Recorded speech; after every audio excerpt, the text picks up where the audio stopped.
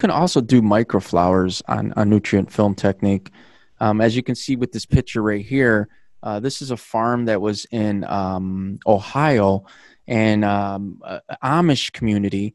And this guy was actually running his whole greenhouse on generators that were powered by gas.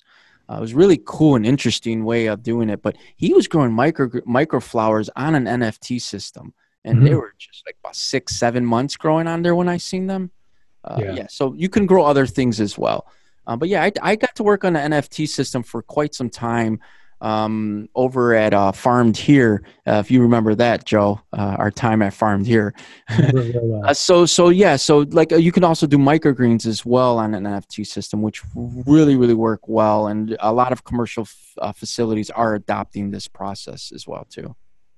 Yeah, I mean, and you, and related to Farmed Here and some of the other projects that you did in the Chicago area, people would come to you and they would have very specific needs. So maybe just walk us briefly through the process when you have a new grower or new people coming to you and they're looking to produce something. What are some of the questions and some of the things that you ask them about? Well, I guess the first thing that always comes down is my plants are rotted out, right? And that comes down to overwatering. And I can understand why a lot of people make that mistake, because you're talking about hydroponics. When people think hydroponics, they think water. They think, well, the plants need water, right? So you don't think of overwatering in a situation like that.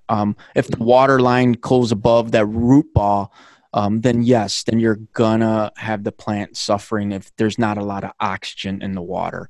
So I think this was one of the most difficult things with NFT systems that people had a problem with.